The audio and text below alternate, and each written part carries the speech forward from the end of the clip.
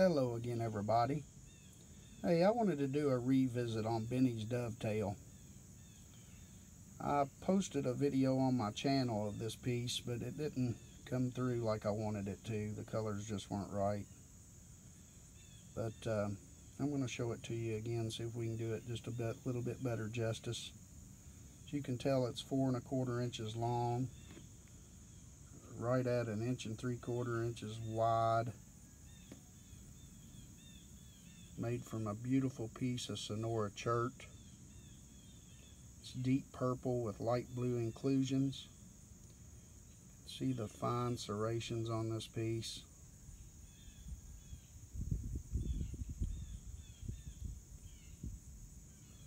Color is outstanding.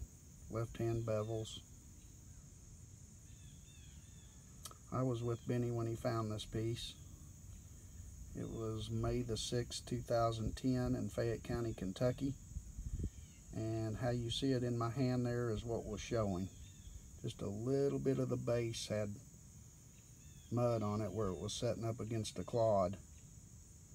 And when I first saw this piece, I thought it might be a lost lake. But after Benny picked it up and wiped the mud off of it, you can see the concave base, and it's got heavy polishing too.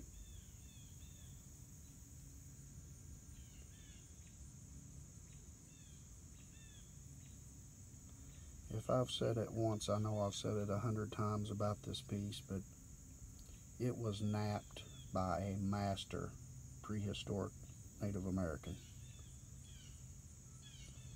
Whether it was a man or a woman, I don't know. I can't go back in time and tell you. But whoever did it, they sure knew their business. If there ever was a G10 and an artifact, this is it. Really a pleasure to hold, and think about the day he found it, how excited he was. Wouldn't anybody. But that's a true work of art in stone. And I'm really glad I got to share this with you guys. I hope the colors and the chipping come out better in this video. Until I talk to you again, God bless.